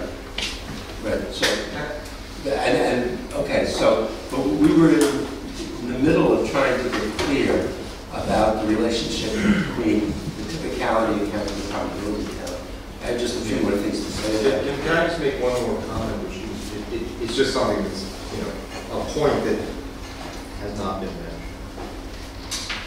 Equivariance gives you, again, a kind of constraint, I would say, on a typicality measure in order to be coherent. So that, you know, again, it doesn't tell you which one to use, but maybe it rules somehow. And that has to do with the dynamics. But there are other things that make a measure reasonable. Of course, the one everybody always uses that has nothing to do with dynamics. So in classical mechanics, in phase space, there's a physical measure on space. Nothing to do with, nothing to do with dynamics. There's just a physical measure on space. And that is the natural measure to use on phase space for the part of phase space where you put down the positions of things. And the measure on space also gives you a measure on velocities. If you have a measure on time, right? You have a measure on space, measure on time. These don't come from the dynamics as part of the space-time structure. Gives you a natural measure on momentum space. And that's why when you talk about most of phase space in classical mechanics, everybody comes to the same judgments, right? I mean, nobody would say, oh, here, pile everything up. I'm going to use some weird thing where some tiny little corner here counts as most of it. And that doesn't even have to do with dynamics. That has to do with the fact that you've got space-time measures. In the theory, these are objective, these are empirical, and they play a role in defining the phase space. And it's natural to import them in your judgments about which regions of phase space are big and which regions of phase space are small. Now, I don't know if you want to call that logic. I mean, logic won't tell you not to do something screwy, but it will tell you that it's screwy, right? I mean, this is where the normativity comes in. Why would you depart from a measure on phase space that arises in the most straightforward possible way from the measure on space and time that you're already using? Only if you have empirical reasons. What? Empirical reasons might Well, get you to apart. But if the one that works without even considering the empirics and without even considering the dynamics works, Yeah, but the point is that to consider the possibility that one of the reasons that it works is that we are doing physics in an environment that is basically constant. The physics being done at the time of Galileo is being done the same that we are doing today. We live in a part of the universe that is, to a very large extent, well defined by Minkowski spacetime, and it was well defined by Minkowski spacetime. Right. Granted, we should always be misled by something that's locally essentially unvarying and we think it's absolutely constant. And it may be regimes where it's nowhere near, and we need to understand how those regimes fit together, granting all that.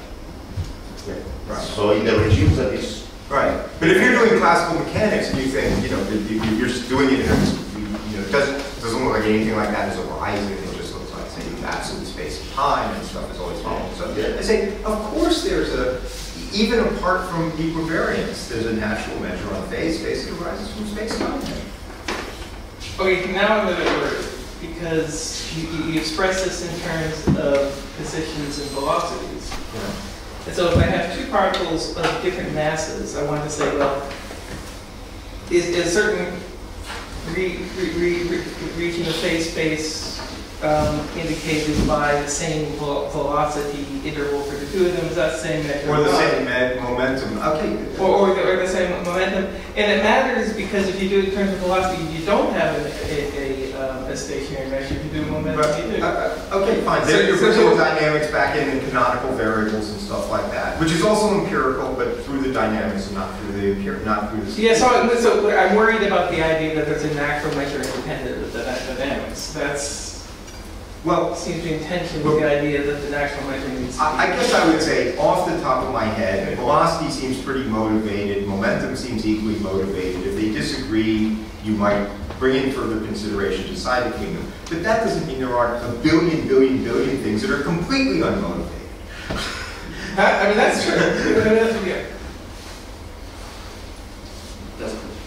So one thing that is important for me in this a priori empirical discussion is that we all agree we have dynamical laws and we have this measure, be it a typicality measure or a probability measure.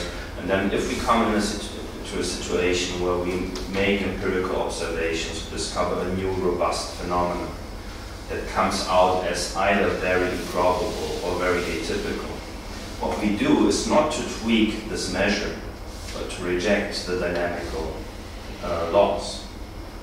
Because one thing that we learned from statistical mechanics and this rise of atomism, and David makes this case better than anyone else, more vividly than anyone else, is that the dynamical laws themselves put barely any constraints on what is empirically possible. Right? David has these examples of you throw a stone and it could turn into a statuette of the British royal family and recite the Gettysburg Address and things like that.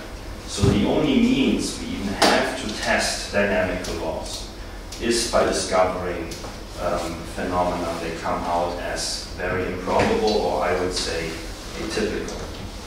And for this reason, I think these judgments of improbability or atypicality, they must be epistemically in some sense more robust than our dynamical law hypotheses, because we use them to test and evaluate the dynamical laws. It looks like any scheme in which there's many degrees of freedom for lots of dynamical measures will have this consequence.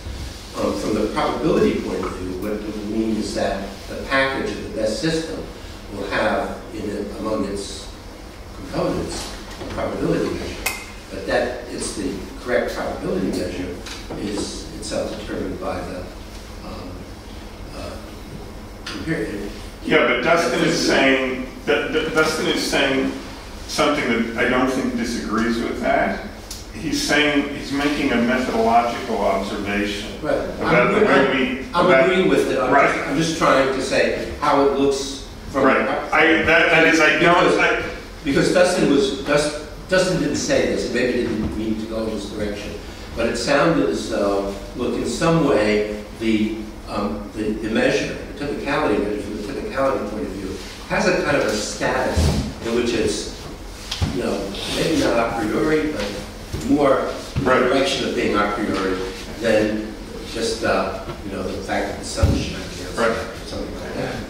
And I see why he's saying that, and I think it's right from the kinds of theories that we can imagine holding for our world, the kinds of packages of laws holding, that we're not going to give up the probability measure because of we're not going to give it up very easily. Very easily, many degrees of freedom. Right. This is probably the right way to understand the famous quote of Eddington's.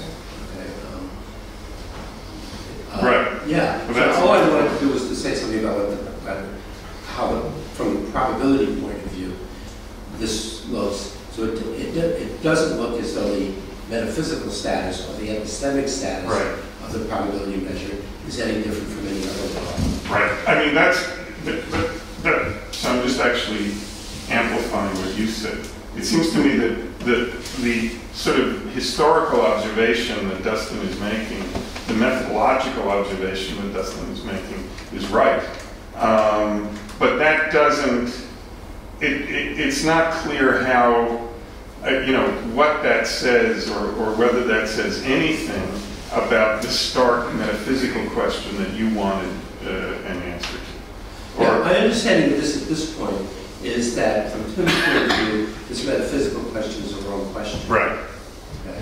Right. I don't clearly understand. This is not a, I've learned for a long time now that getting an understanding is difficult. It's not something to do. But I don't exactly understand why it's a wrong question. Right. But I see that this is a move that one can make on this. And you sound a lot like Hvar.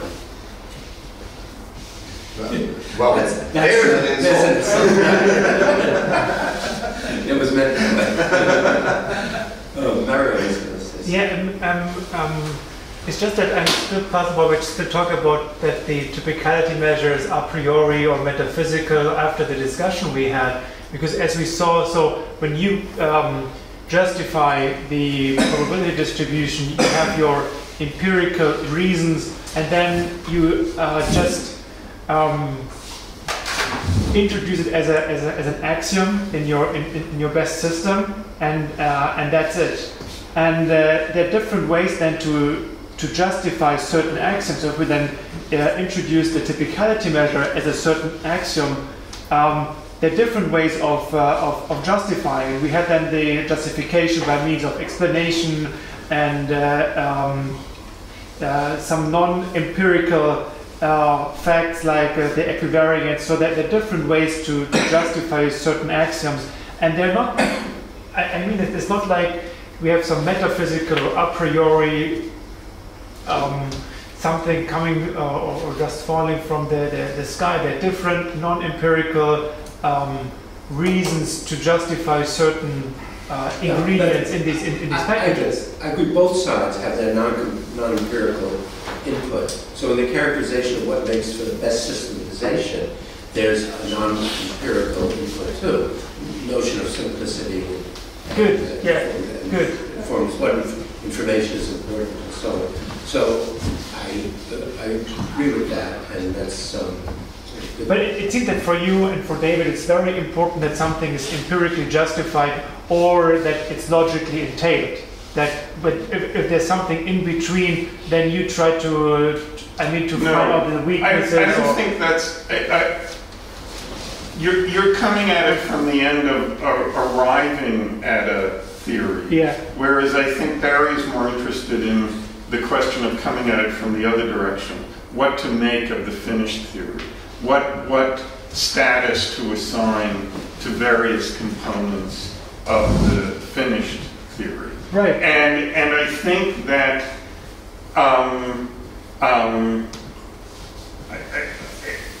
Barry can tell me whether this is right or not, but it seems to me that the view that what Barry is asking for when he's asking for a clean account of the metaphysical status of this or that is he has some particular answer to that question in mind. Look, there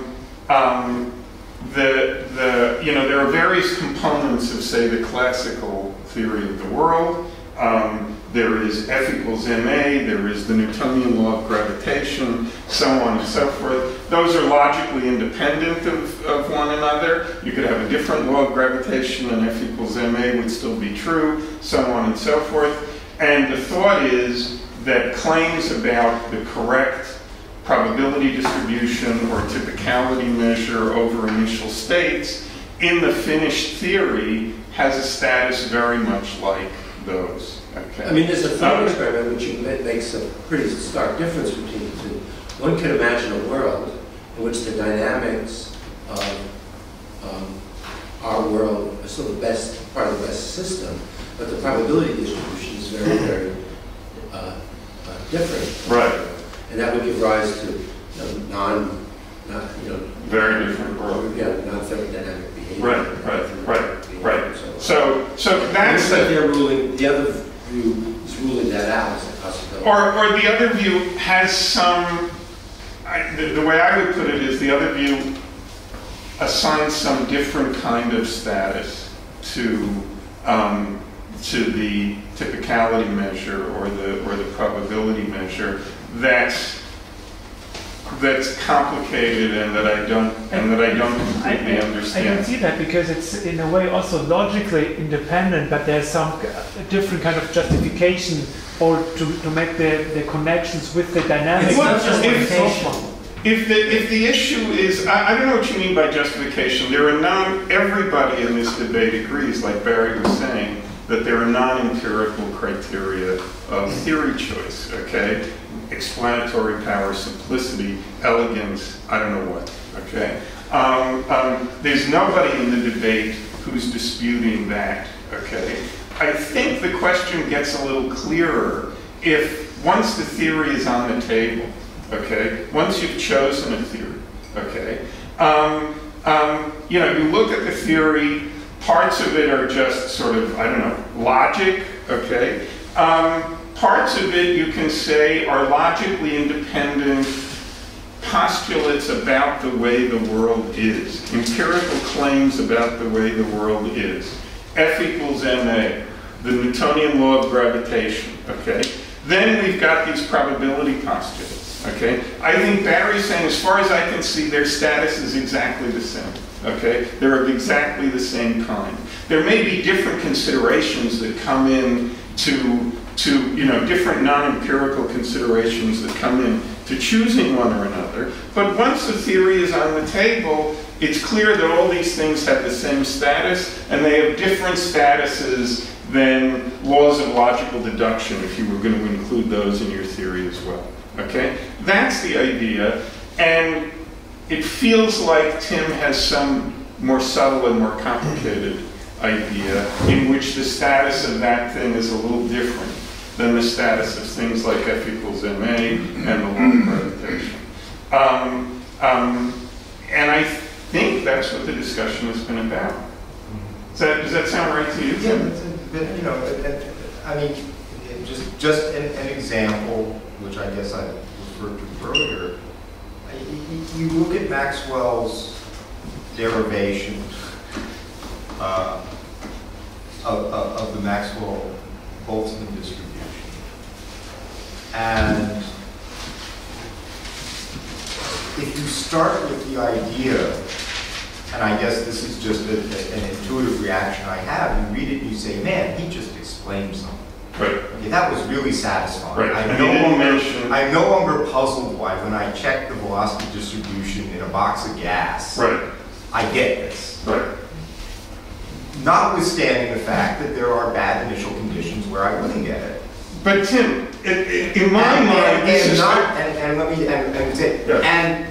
and independent of the fact that I have gotten it many, many times. Right. Right. It's not merely that I'm noticing this is a regularity and then getting a condition. The status of the judgment that most initial conditions or non-special initial conditions or generic initial conditions, not all of them, but in some sense, generic conditions will lead to this behavior, that constitutes a satisfying explanation. And if I didn't see that behavior, then either I would adjust the dynamics or I'd have to. But Tim, let me just say one thing. This is just a way to make the difference in our intuitions vivid. Yeah.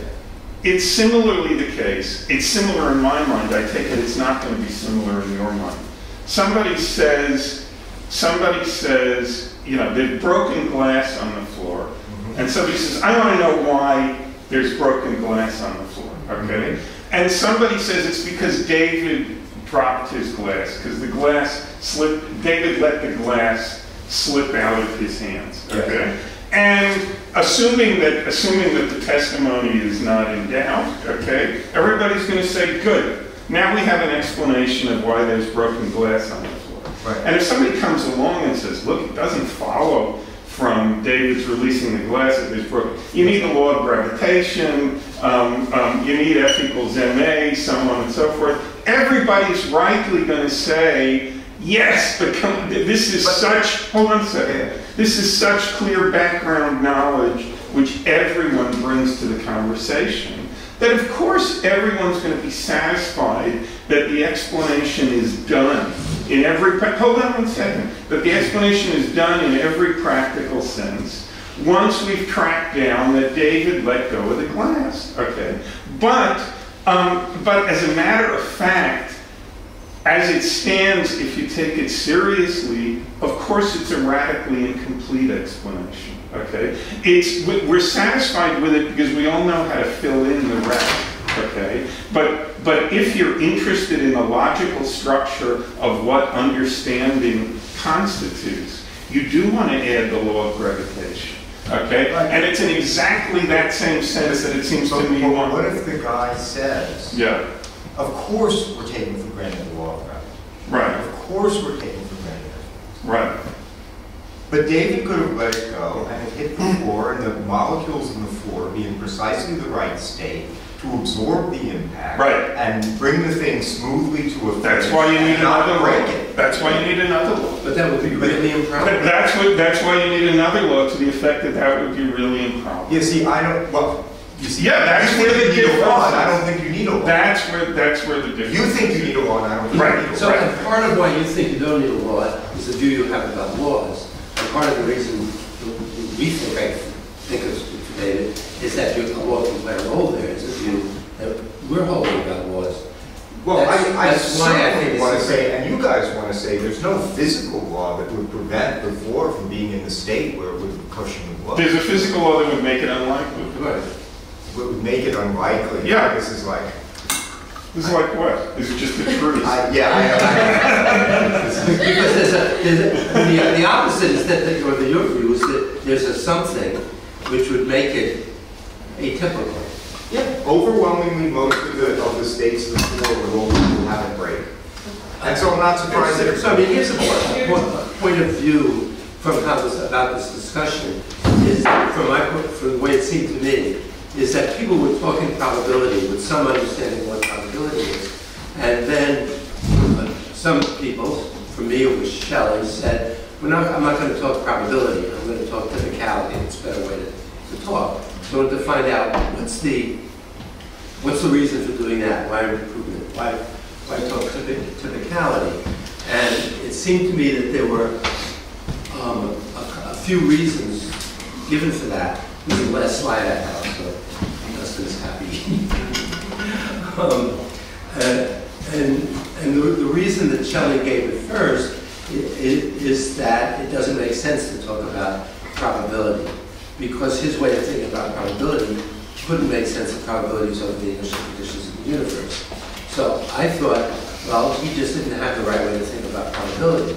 Now, it might be that the truth is that when I told him how I think about probability, this threw me an account, Shelley said, oh, there's no difference between us. But he probably really didn't think about that very carefully, because it turns out there is a big difference between the two views, the two positions.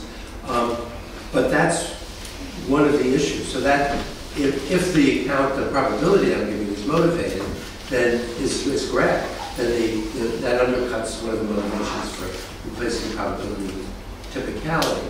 The other motivation, which I'm interested in what people think about, is that the account, at least in terms of the mentaculus, strikes some people as being way over-committed, but I think of as a good feature of the account, that it assigns probabilities to everything.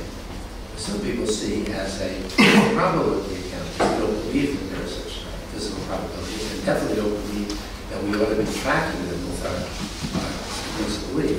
Like I said, I think it's a good feature, not a bad one. There's another whole argument to engage in. I mean, for people who don't know, there is this irony that Shelley believes, and I guess I believe too, insofar as I thought about it. If I were a Humean, I would prefer typicality and probability. As a Humean, I would find that a more congenial notion. And Shelley says that all the time. That's why he says there's no difference between a sequence. If you thought it through as a Humean, you jump for typicality. So a Humean can certainly live with typicality, because the typicality measure then would have like all other claims on the Humean view would just be made. The question we've just been debating about, how's it related to the dynamic, wasn't a clear Humean answer to it. But in fact, I think we're interested in probability claims, because there are lots of probability things we assign probabilities to. That the typicality claim won't. The question is whether you have any need for probability that goes beyond typical frequency. And that was the thing you had on the slide. At the end of the day, if I have a clean account of typicality, I can talk about typical frequencies, which you now need a collection. I mean, it leaves you dry with respect to single cases. That's right. That was the point. And the question is, do you really need probabilities that go beyond typical frequencies? Well, if as Bishop Butler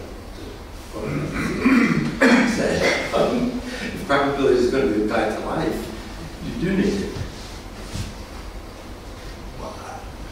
You wouldn't. Well, You count to. If you think that what the empirical controls are empirical frequencies, then you're a little worried, because single case probabilities don't come in with empirical controls. Okay, so that's another big debate. So at least this has been, I guess, I view that this is a really interesting problem, because it engages so many things, even some things I hadn't thought about being engaged here.